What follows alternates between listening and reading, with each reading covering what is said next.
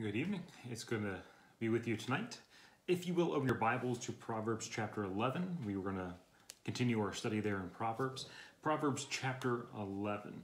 Hope that you guys are doing well. I know it's been a long time since we've seen some of you all. I hope that you guys are staying healthy. I hope that the isolation hasn't been too much. For those who are somewhat Canadian, happy Canada Day. For those who aren't, happy half the way. We made it halfway through 2020. It feels like it's been a lot longer than just half the year. But we're going to continue there in Proverbs chapter 11. Go ahead and begin with you there in verse 1. We had started last week into the true Proverbs of Solomon. We mentioned that chapters 1 through 9 dealt with introduction material, getting people ready for the Proverbs themselves. And then starting in chapter 10, you have the actual Proverbs of Solomon. In fact, you have that heading right there, right above verse 1 in chapter 10, the Proverbs of Solomon. I had some time trying to figure out how to conduct the class through Proverbs because there is no cohesive narrative. There's no story that's being told. In fact, what it is a collection of Proverbs. And so I had thought maybe breaking it up into categories, into topics, and dealing with a variety of Proverbs all on the same topic. Then I remember what Solomon said in Ecclesiastes chapter 12, that he had spent a lot of time both writing and arranging Proverbs. And so I figured there's probably a lot of goodness that comes from the arrangement that Solomon put together. So we're just going to go through the Proverbs themselves kind of chapter by chapter as we can. And we're going to spend maybe some more time on some of them and maybe a little less time on others. And that's just kind of my prerogative as a teacher and for the sake of time for the class. We had mentioned verse 1 a few times already as an example. He says that a false balance is an abomination to the Lord, but a just weight is his delight. This is obviously the principle taken right from Leviticus chapter 19, in verse 35, where he deals with how for the Jewish people, they were to have just practices when it comes to their weights and measures. However, what Solomon is getting at here is not just to reiterate Leviticus chapter 19, but what he's getting at is to be just and fair in all of our dealings. That an individual who is willing to have a false balance, that's an abomination to God. And the one who has a just weight is his delight.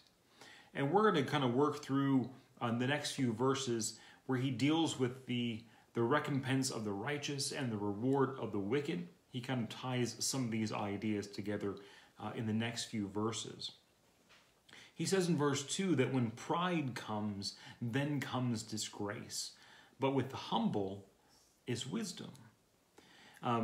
This is a theme that's going to be kind of repeated a few times throughout the Proverbs. Proverbs chapter 16 and verse 18 is the one that I was taught to memorize growing up. That pride goes before destruction and a haughty spirit before a fall. It also crops up again in chapter 18 and in verse 2, where he mentioned that a fool takes no pleasure in understanding, but only expresses his own opinion. Verse 12, rather. Before destruction, a man's heart is haughty, but humility comes before honor. This is an oft-repeated theme throughout the New Testament as well, that pride comes before disgrace or destruction or a fall.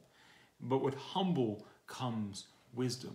It has been said that you cannot fill a cup that is already full, and that is giving an apt description of if you believe yourself to be wise, if you believe yourself to be someone who's knowledgeable, then you're never going to look for more of it.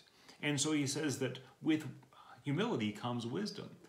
And so as we're looking at the very first couple of chapters of Proverbs of how do you respond to wisdom's call, humility has to go hand in hand with that.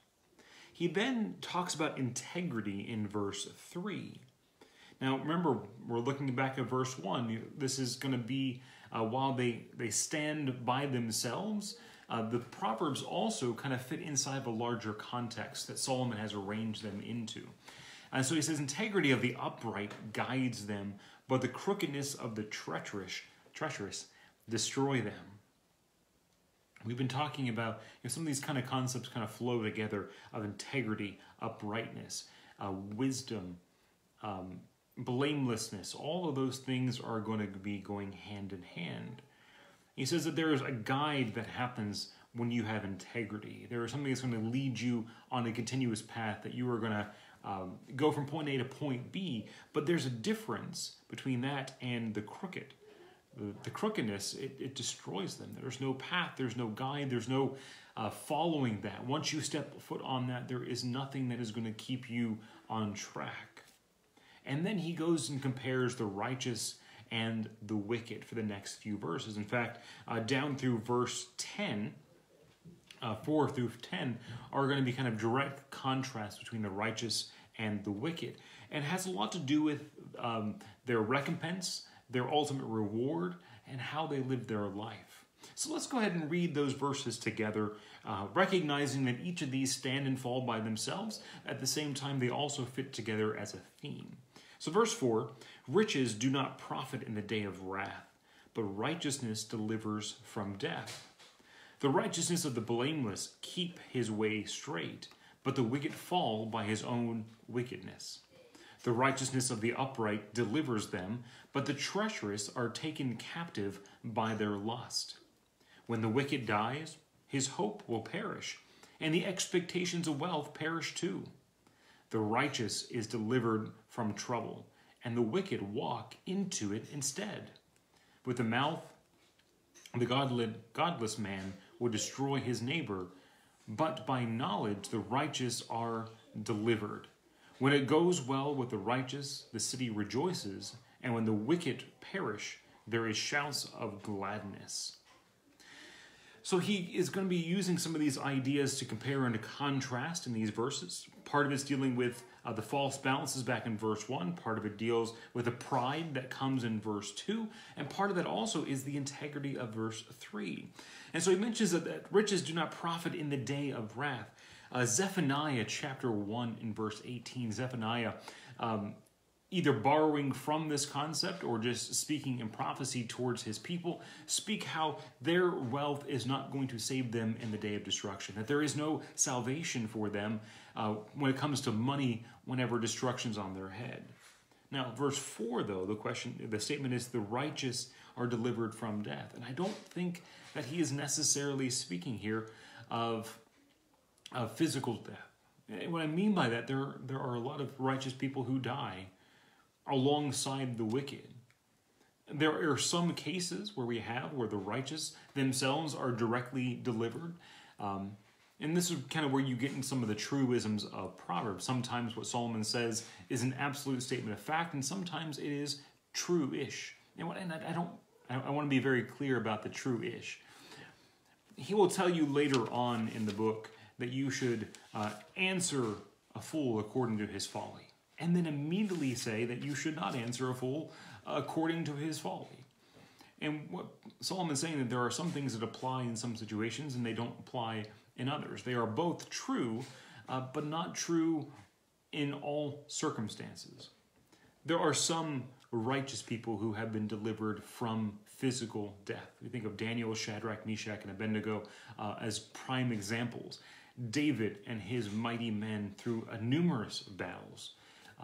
David against Goliath, and then the story kind of goes on and on about Gideon and the 300. There are a lot of people who, through their righteousness, are delivered against all odds. There are wealthy people who have all the wealth in the world and cannot be saved one iota. There's also a bigger meaning to this in verse 4, that if you are swallowed up in this life while being righteous, there is still a victory for us. And that's what we have in 1 Corinthians chapter 15, that death is swallowed up in victory. That while we may succumb to physical death, we will not be succumb to the second death. And so there's those two aspects, I think, that play together here in verse 4.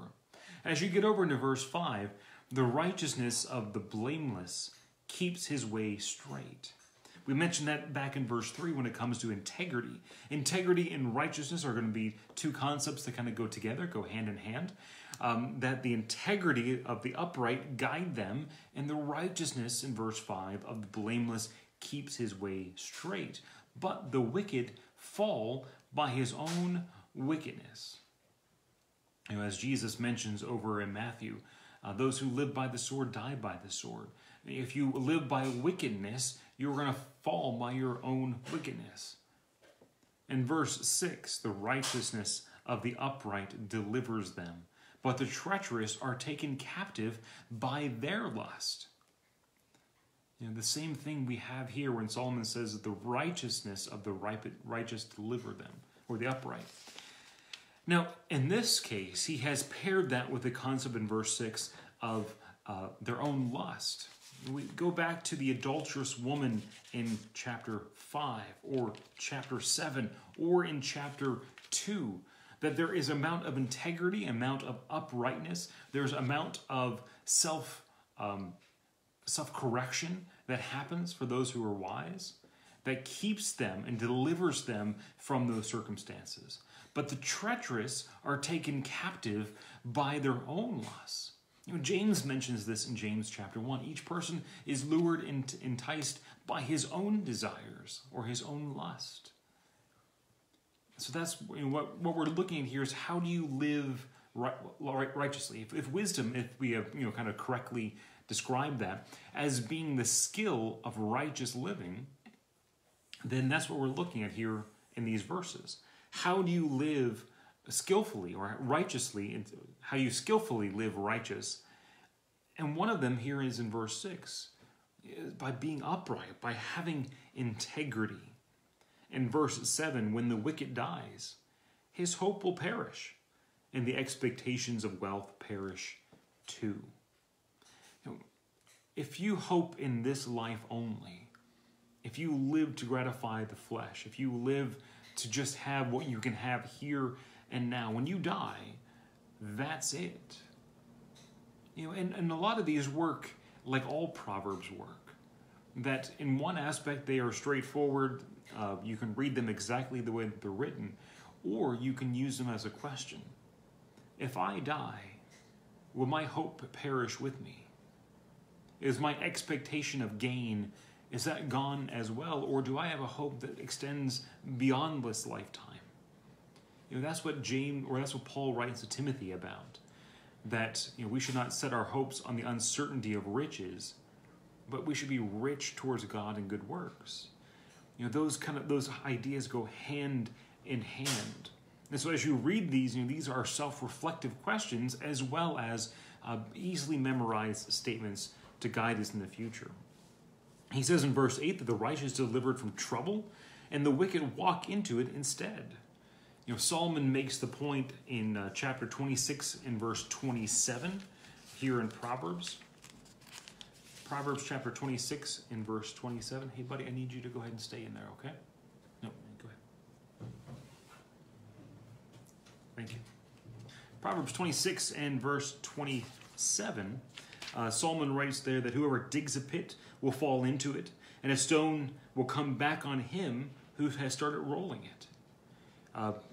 This same idea that comes forward is how many people are caught in their unrighteousness?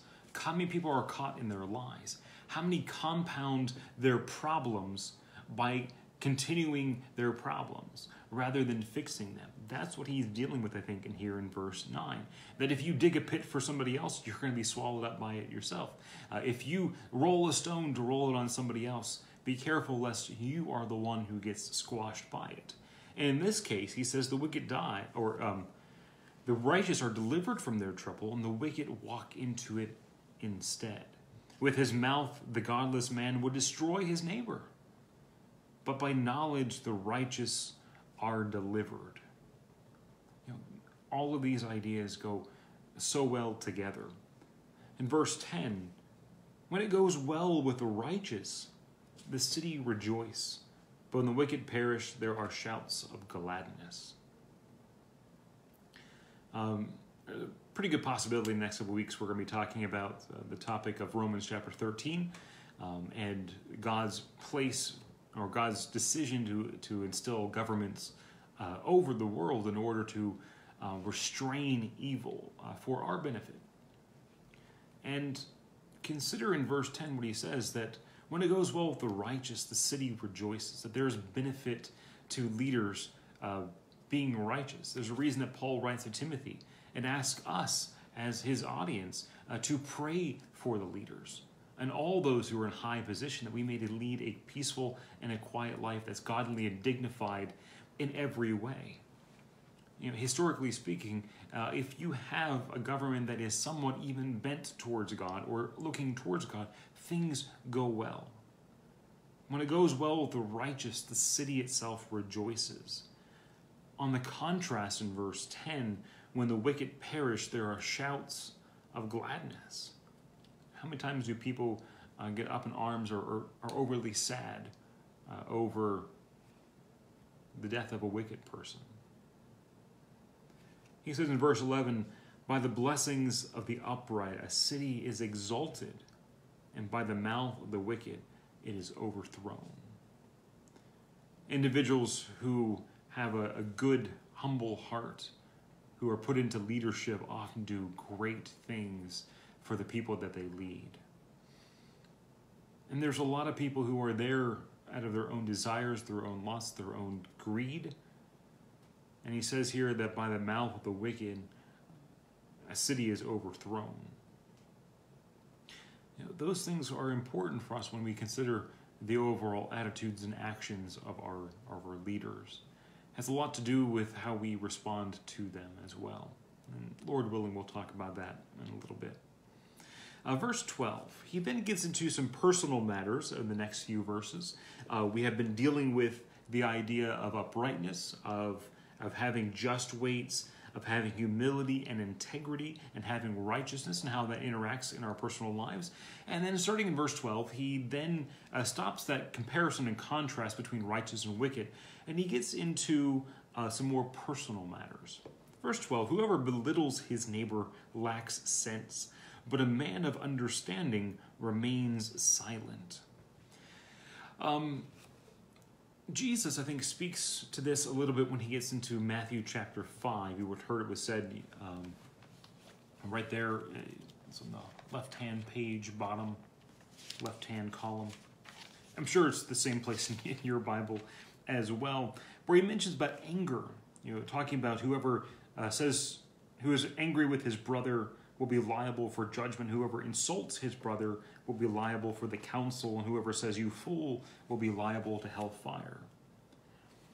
Solomon says, instead of dealing with the council or dealing with hellfire or judgment, he says in verse 12 that whoever belittles his neighbor lacks sense, but a man of understanding remains silent. Sometimes it is best just to keep our mouth shut and stop talking. It is a lot better sometimes to just not speak ill of somebody else. The age-old statement of what our mom said, if you have nothing good to say nothing at all. Solomon has this same phrase. If you belittle your neighbor, you lack sense. One of the hard things about Proverbs is that he doesn't equivocate. He doesn't say, well, if you belittle your neighbor who's already little, that's fine. He just simply says, if you belittle your neighbor, you lack sense. And a man of understanding remains silent. If you go back to chapter 10, and in verse 19, he deals with this in a very similar way that we looked at last week. The words, when words are many, transgression is not lacking, but whoever restrains his lip is prudent. And then again in chapter 14 and in verse 21, he says, whoever despises his neighbor is a sinner, but blessed is he who is generous to the poor. If we are to love our neighbor as ourselves, if we belittle them, if we have a profuse amount of negative words, if we despise our neighbor, then we are a sinner, we are lacking in understanding, and our transgression is not lacking. And those are important things for us to consider when it comes to how do we judge the fruit of our lips? How do we judge the things that we say? Do we say, well, it's only true, or it's only my perspective? Or do we really consider that there are some things we just shouldn't ever say? There's a lot of times we should just keep our mouth shut.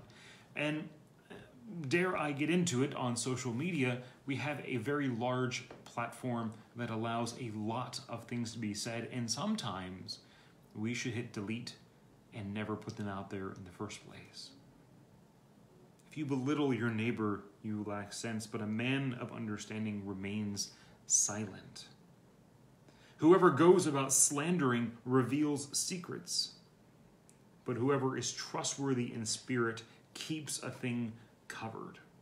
We looked at this already back in chapter 10 as well, or a very similar statement in verse 12.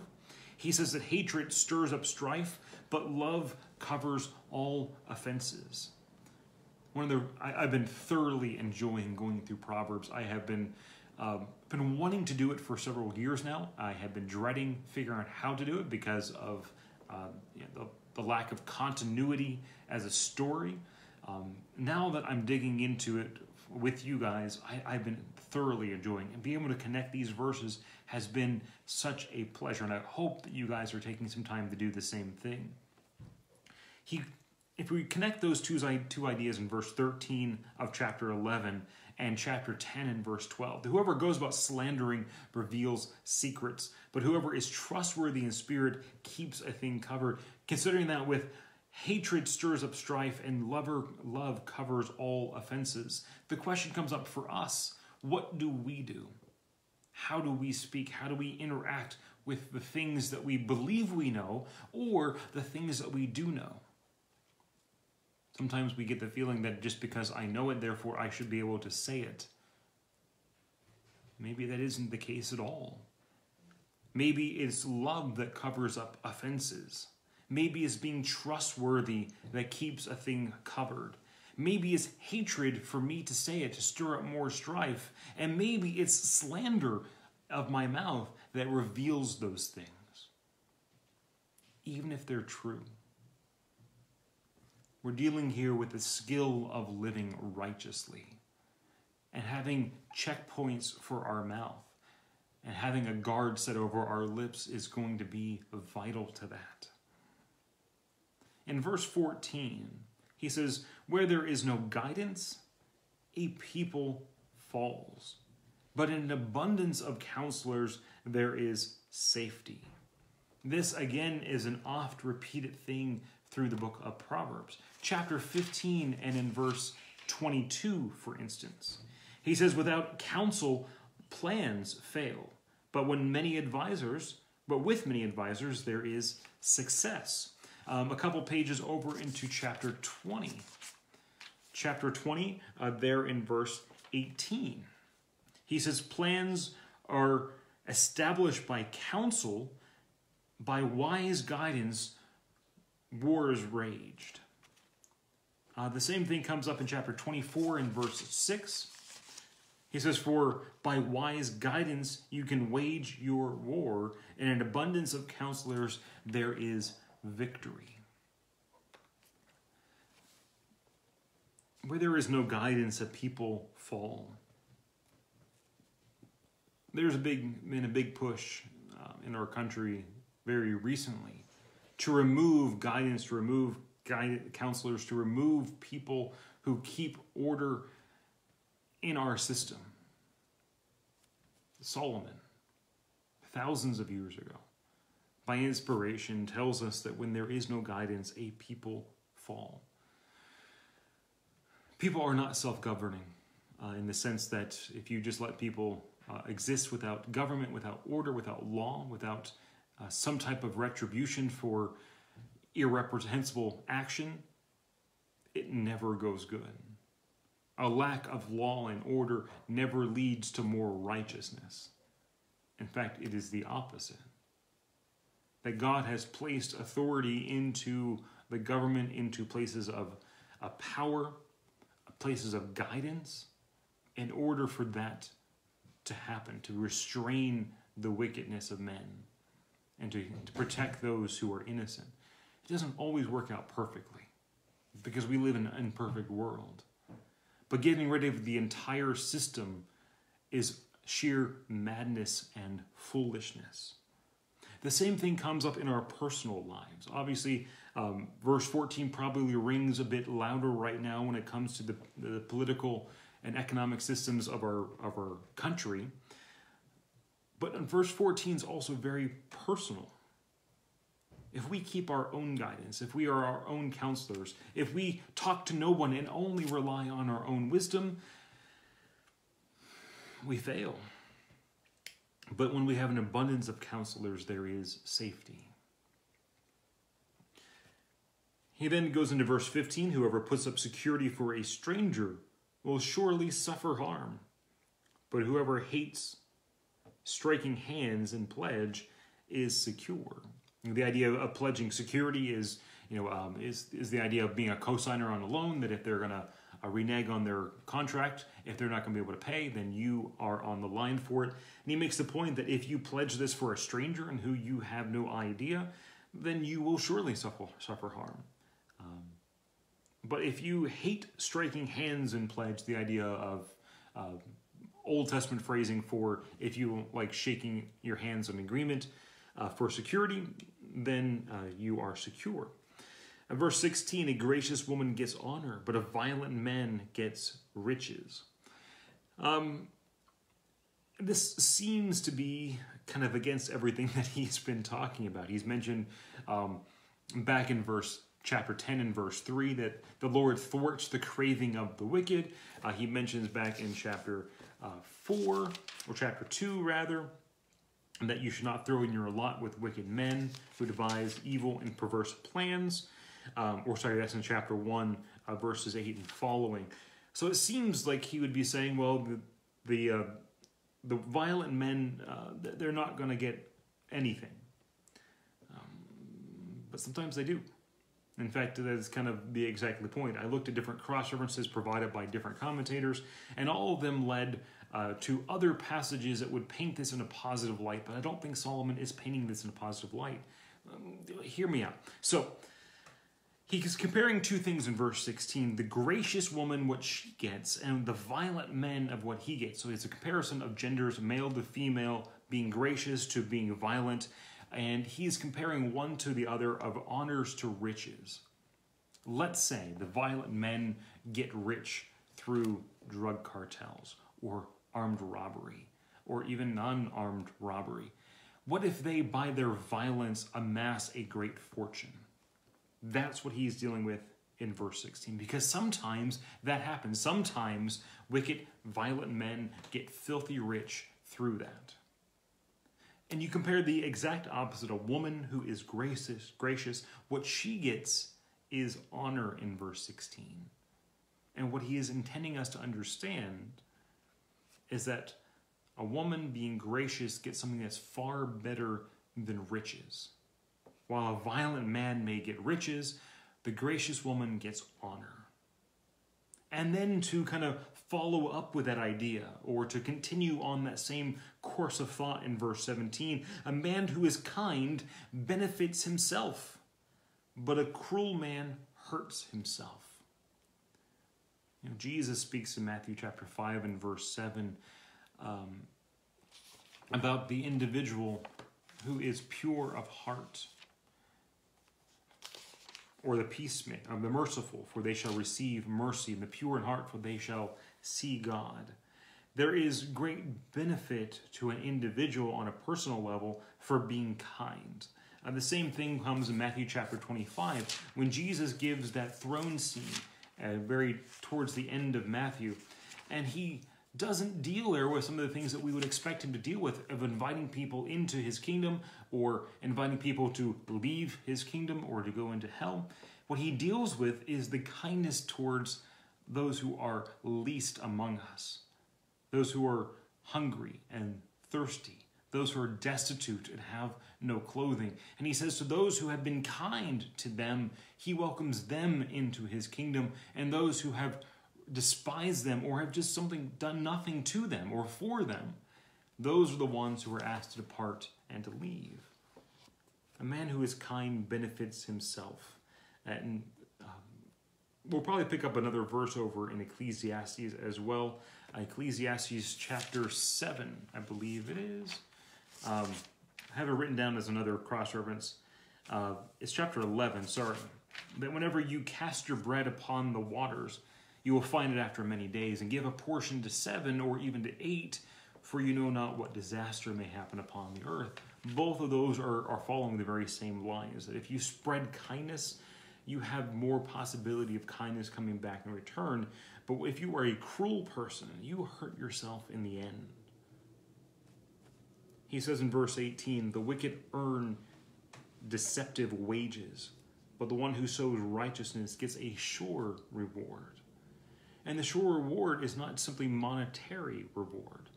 What he's dealing there with, is that there is a larger reward from God that goes beyond simply the wages of now. If you have financially now what you want, but have no hope in heaven, then what good is it? If you lack now, but you have everything in heaven, what have you lost? That's what Solomon's getting us to consider. He says, whoever is steadfast in righteousness will live, but he who pursues evil will die. And again, we know that Solomon cannot be speaking here of literal death and literal life in the sense of physical life and physical death, because Solomon makes the point very clearly in Ecclesiastes, as well as every person in human history, minus like 3 people, made the point that everybody dies. And so what he's dealing here with is more than just physical death and physical life, that if you are steadfast in righteousness, not like a one-time righteous act or a semi-occasional righteous act, but if you are steadfast in righteousness, then you will have a sure reward. But if you pursue evil, you will die. And he continues on that theme in verse 20.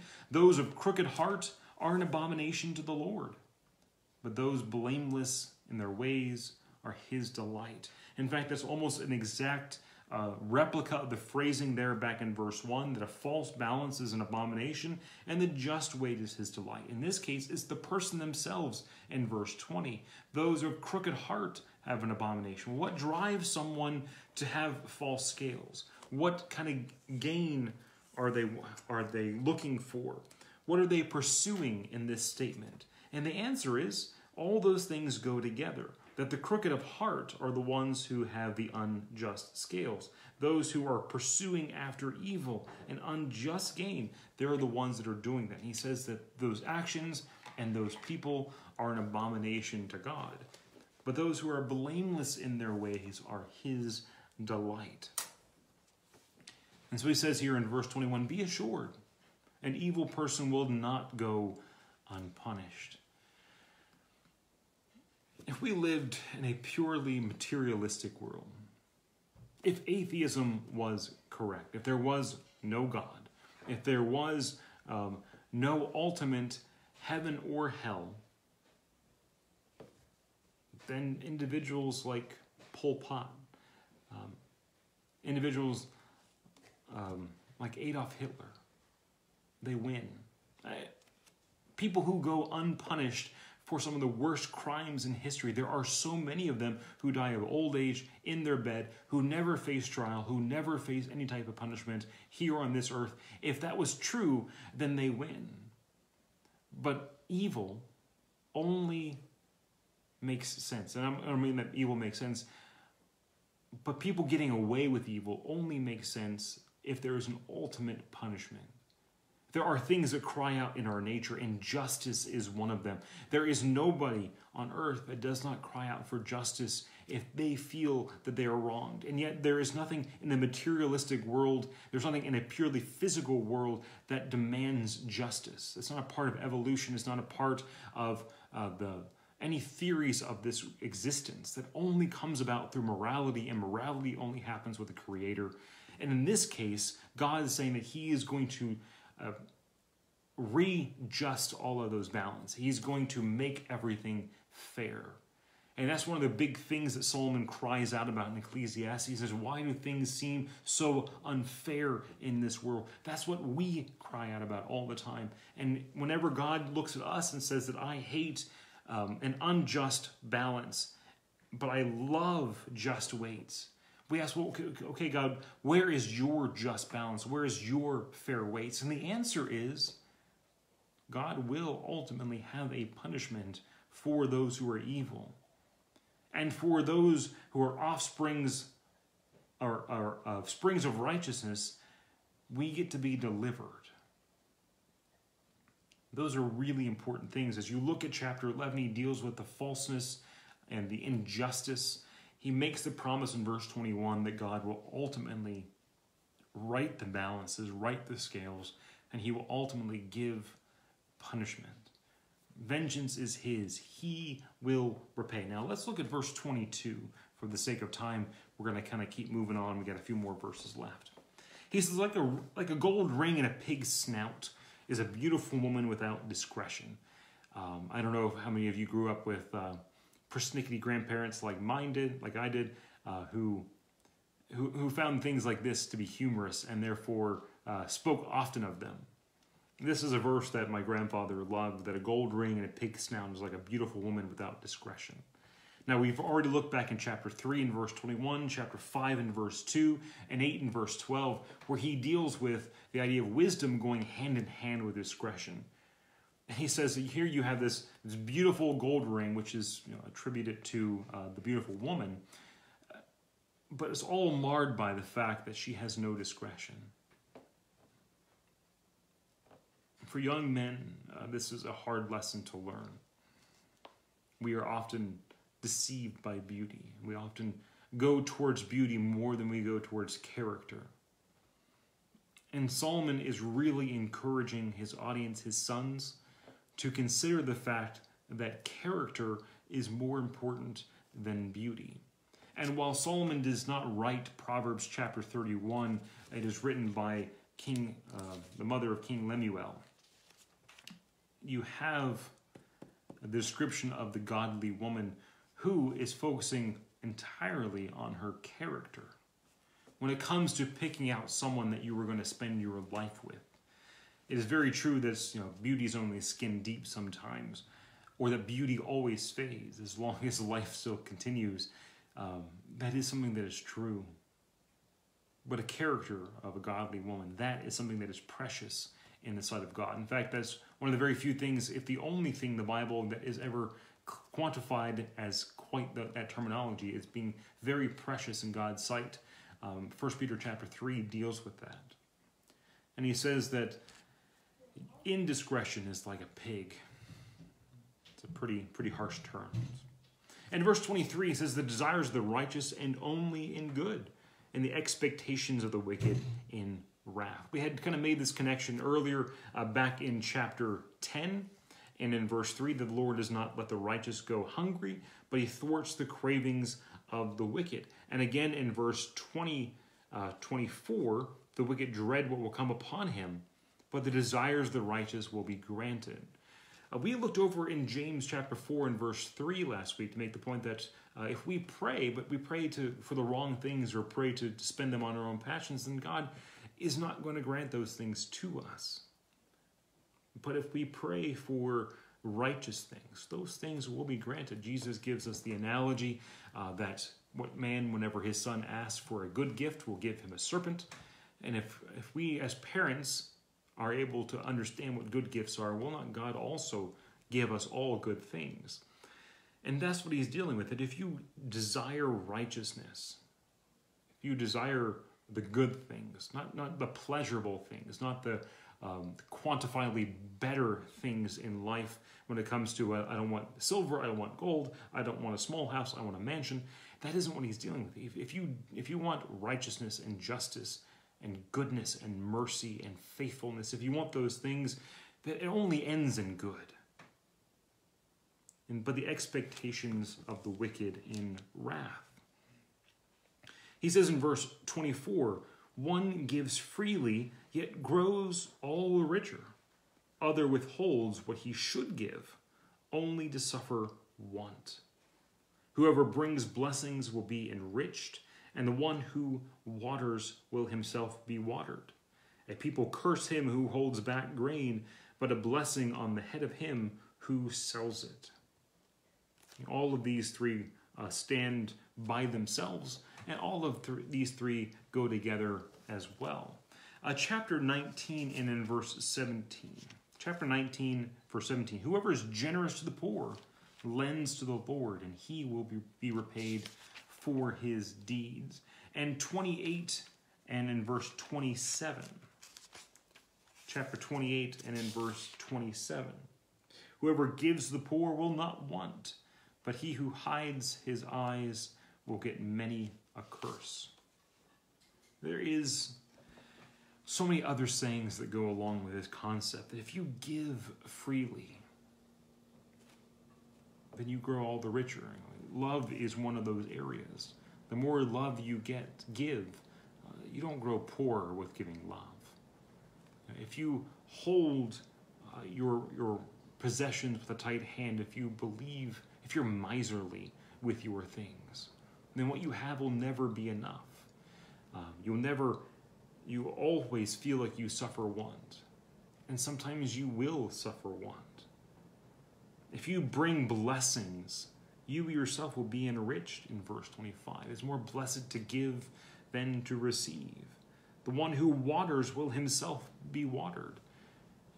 Sometimes we look at the commandments in the New Testament of exhorting others. When you gather together, stir up one another to love and good works. And yet oftentimes we approach worship service and the gathering of the church for us to benefit from it, to get something from it ourselves, only to find out that is the wrong way to go about it. We get so wrapped up, if I don't take care of myself, then who will? If I'm not mostly concerned about me, then who will ever take care of my wants and my needs? And yet, the principle that he gives out here is the more you take care of other people, the more people you have to look after you in time of need. It's not a selfishness of, I'm going to take care of you and you have to take care of me in the future. It's, I'm going to take care of you. The end result of that is oftentimes, not always, but oftentimes people, when they have the opportunity, get to take care of you in return. Those are important concepts. When it deals with living righteously, the skills of living righteously, these are phrases that I hope are ones that stick in our mind. That if we give freely, maybe we can actually grow richer through that. And maybe the concept here in verse 24 is not if you give $5, you get 15 in return, or if you give $100, you get 125 in return. We're dealing with the idea that if you give to somebody and you gain their love or their respect, if you store up treasures in heaven, then you've really gained something. You have grown immeasurably richer. That's important. Here in verse 26, the people curse him who hold back grain, but a blessing on his head of him who sells it. Verse 27, whoever diligently seeks good seeks favor, but evil comes to him who searches for it. If you search for evil, you're going to find it. But if you seek good, you end up seeking a favor in the end. Or seeking favor, not a favor, but favor. Verse 28 sounds probably very similar to 1 Timothy chapter 6 and verse 17. Whoever trusts in his riches will fall, but the righteous will flourish like a green leaf. 1 Timothy chapter 6 and verse 17 charge the rich among you not to set their hopes on the uncertainty of riches, but on him who judges justly. That we should not be rich towards ourselves, but rich in good works.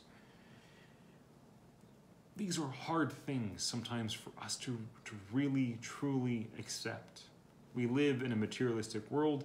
We are taught on every side to be materialistic, to love and to want more of this life, to want and to love more of this world. But the love of the world and the love of things of the world, the love of the Father does not abide in us if that is the case. And so Solomon tells us, whoever trusts in his riches will fall, but the righteous will flourish like a green leaf. And again, sometimes we want to put a very materialistic view on a non-materialistic sentiment. That being righteous does not go hand in hand with being physically rich or monetarily rich. But being righteous goes hand in hand with being spiritually rich. And that's the most important thing. So if you're kind of going back to verses 24 through 26, in looking this maybe in context, that if you give freely, you grow all the richer or flourish like a green leaf. That if you bring blessings, you yourself are enriched. If you water, you'll be watered in return. But if you trust in your riches, if you withhold what should be given, you only suffer. If you only curse, if you won't hold back your grain, other people will curse you for it. Now verse 29, whoever troubles his own household will inherit the wind, and the fool will be the servant to the wise of heart. Stirring up strife in other areas is foolishness. Stirring up strife in your own house, extra foolishness. What God has designed is to be an incubator of love and peace, an incubator of godliness, a place of respite, a place that we can come and be encouraged. If we're the ones who start stirring up the cauldron there, then we're looking for trouble. Whoever troubles his own household will inherit the wind, and the fool will be a servant to the wise of heart. The fruit of the righteous is a tree of life, and whoever captures souls is wise. If the righteous is repaid on earth, how much more will the wicked and the sinner? That is a great capstone or summarization point for everything we've been looking at in chapter 11. This is why I said there is, I think, a lot of wisdom going chapter by chapter through the book of Proverbs, because Solomon arranged it in such a way that these ideas, while they're independent and you can use them as individual proverbs, it also fits into a larger context or a larger paragraph. And I think that verses 30 and 31 make a really great point for that the fruit of the righteous is a tree of life. That what we're dealing with is not monetary possessions, it's not physical blessings that are lavished upon us, but sometimes it is. Sometimes we get to be repaid with the fruit of those things, whether it be praise, or whether it be a good name, whether it be someone to stand beside us in a time of need. If we spread our bread upon the waters, it comes back to us after many days. If we give a portion to 7 and then to 8, we get to be taken care of in return, generally speaking. But how much more the wicked and the sinner? And if you capture souls, and it doesn't mean just going around and having a soul jar and you scoop up souls. He's dealing with the idea that if you lead others to God, as James says in James chapter 5, whoever turns back a sinner from his wandering saves a soul from death and covers a multitude of sins. That's what he's dealing with here in verse 30 and verse 31. That's the big goal. That a strong man or a violent man might get riches, but the righteous get a tree of life. And if we get repaid back for our deeds, how much more the wicked and the sinner? Chapter 11, like chapter 10, is an amazing chapter, and I hope that you guys take some time to go through it. This is just to give you a tasting of Proverbs. Proverbs is not something to be to graze through once. You don't just go through chapters 1 through 31 one time in your life and you're good to go. It is a book that you are to come back to and reflect on numerous occasions. It's a book that you are to pick out Proverbs and to memorize them and commit them to heart, so that whenever these occasions come up, these things are the things that play through your mind in a way that maybe other verses don't always have that same effect. And so us going through Proverbs is hopefully not the end of your study. It's hopefully the very beginning of a lifelong obsession with Proverbs. I hope that is the case for you guys.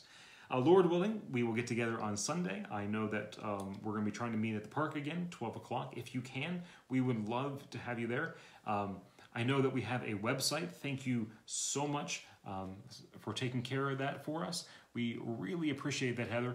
I know that some people have tried to contact us and we've had struggles with the website. I really appreciate all the hard work you put in. I know that I think you said you have more stuff that you're planning to do, but you spent a number of hours getting more material on the website than we had before. Thank you for taking care of us and for getting that domain back for us as well. Next week, we will pick up in chapter 12, Lord willing, and we will go from there. I hope you guys have a wonderful night, and God bless.